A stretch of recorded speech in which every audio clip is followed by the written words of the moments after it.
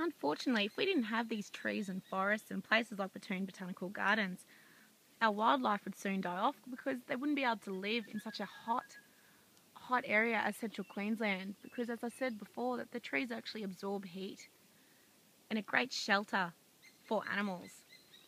So if we didn't have like these beautiful lush areas, animals would actually die off and therefore will not eat their prey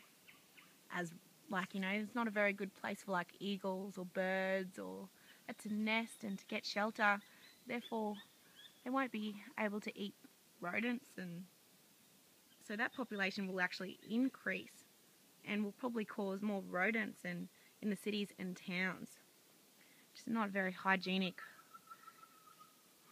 for mankind. There's a natural circle of life, and it's important to keep it and to help preserve it, and for humans to understand the importance of it, and for children to understand the importance of it and the significance in life, and how